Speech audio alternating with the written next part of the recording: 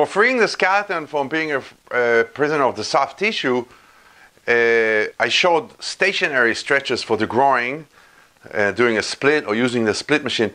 But there's also ways to stretch the groin through movements. So for example, this is swinging the legs from left to right. And you just start with small motions. You swing the leg from left to right. If you want to also do it while training balance at the same time and correct alignment so you can not hold to anything. But if you just want to do this, the groin, you hold on to a chair or an object or something like a stick. And you start with small motion, you go to medium, and eventually you just get the leg higher and higher. So by doing that, you'll stretch the groin and the outer hip, but mostly you get a nice groin stretch right in here. So remember, left to right.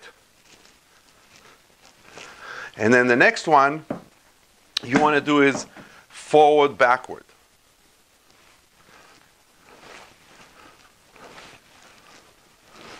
Remember, keep breathing.